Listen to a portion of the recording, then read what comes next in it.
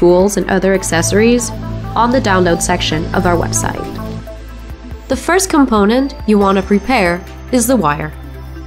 Make sure your wire is intended for photovoltaic applications. The wire should not be damaged or oxidized. You should use a wire which is tin-plated. No PVC wire should be used. Now let's prepare the wire. The first step is to cut the wire. Use an appropriate wire cutter that can cut multi-stranded PV wires. Cut the wire to the desired length and verify that the cut is performed correctly. Now you need to strip the wire. Use a suitable PV wire stripping tool. Make sure the blades are performing appropriately. Now to strip the wire. Check the stripping length ranges and respect the given tolerances.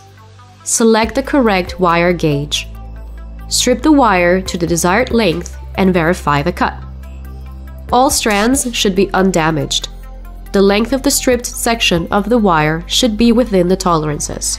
Always remember to confirm that you are within the tolerances.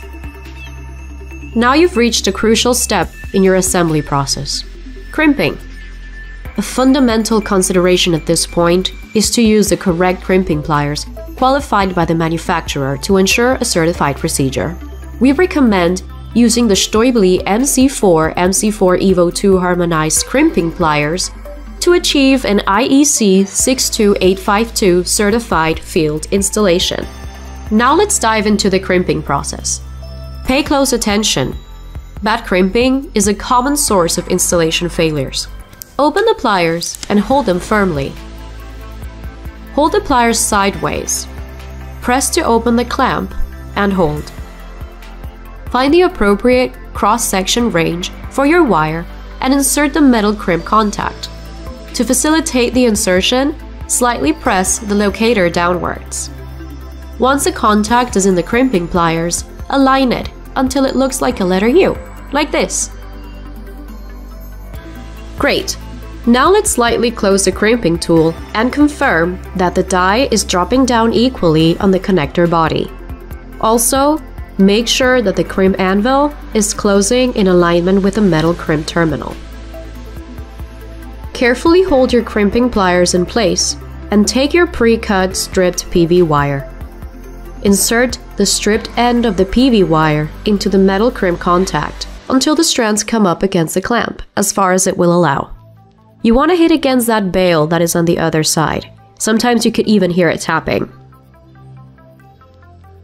Now hold the crimping pliers in place and pre-close them until they are grabbing onto the wire to preserve the alignment and position of the strands. We are now going to fully cycle the crimping pliers. Sometimes a click is audible. Once fully cycled, let go of the pliers and open the bail to release the crimped contact.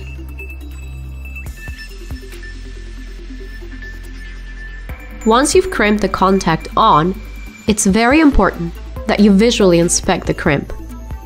Here are the things that you're looking for. All the strands have been caught in this crimp sleeve. No strands should be hanging out or pointing out in different directions. The crimp sleeve is not deformed or missing any portion of the crimp flaps. Both sides of the crimp must be symmetric, which means that they have to be the same size. Verify that you see what's called the brush on the other side of the crimp. This is where you can see the strands protruding on the other side of the crimp.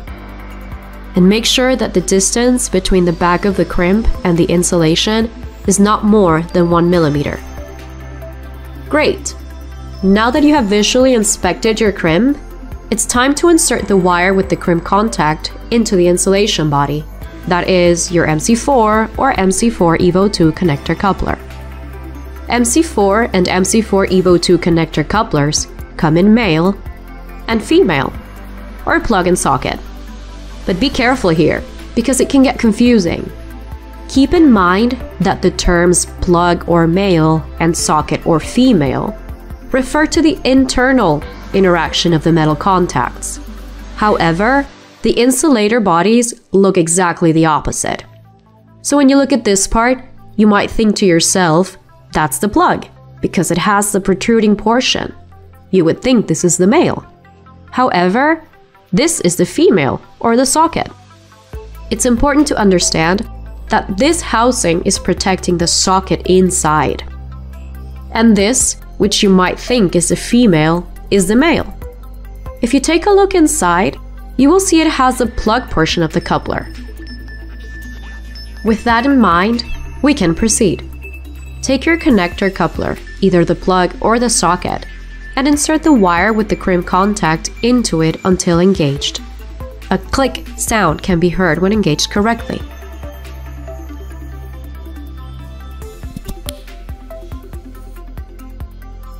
Pull gently on the lead to make sure that the metal contact is securely in place inside the insulator body.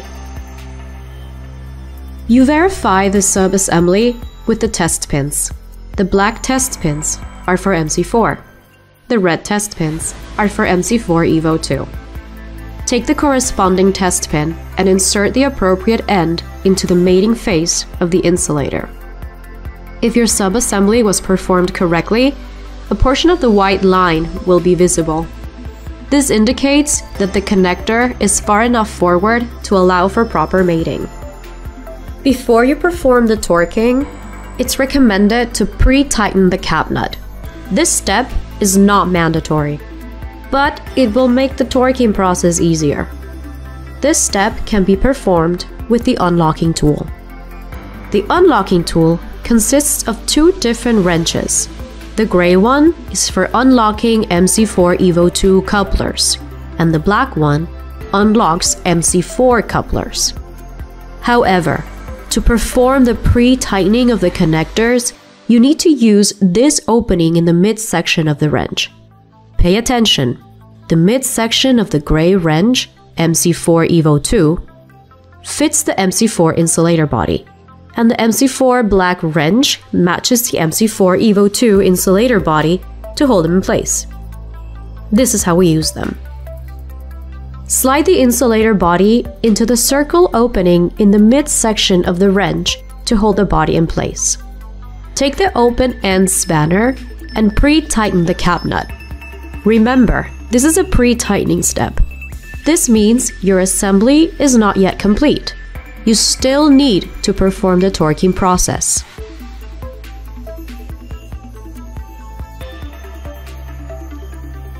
The torque set is comprised of the insert, the socket wrench, and the torque tool. The Stäubli toolkit comes with a calibrated torquing tool that can be set to the appropriate torque force depending on the conductor cross-section. This value ranges between 3.5 and 4.5 Newton meters. To set the torque tool, take the key out from the bottom of the tool. Insert the head of the key around the head of the tool. Turn counterclockwise to set the tool to the appropriate torque force. Once set, insert the front of the insulator body into the unlocking tool to secure. Slide the wire into the slot portion of the socket wrench insert to tighten. Make sure to fully engage the socket wrench insert onto the nut. Turn the torque tool until a click is heard. Let it click a couple of times to make sure torque is met. After torquing, you cannot remove the cap nut anymore, as now the wire gland is fully compressed. Look for the following visual cues. Make sure that the nut isn't canted off to an angle. Verify that there is a small gap between the insulator and the base of the nut. With your plug and socket crimped on the wire and ready to be mated, you can proceed to connect your couplers.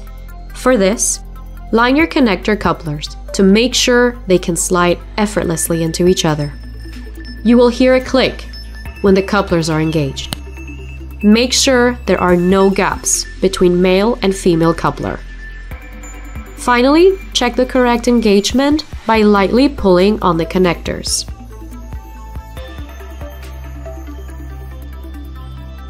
If you ever need to disconnect your connector couplers, take the unlocking tool and push it onto the locking clips of the socket and separate the coupling. Remember to de-energize your PV system before performing any procedures with the connectors.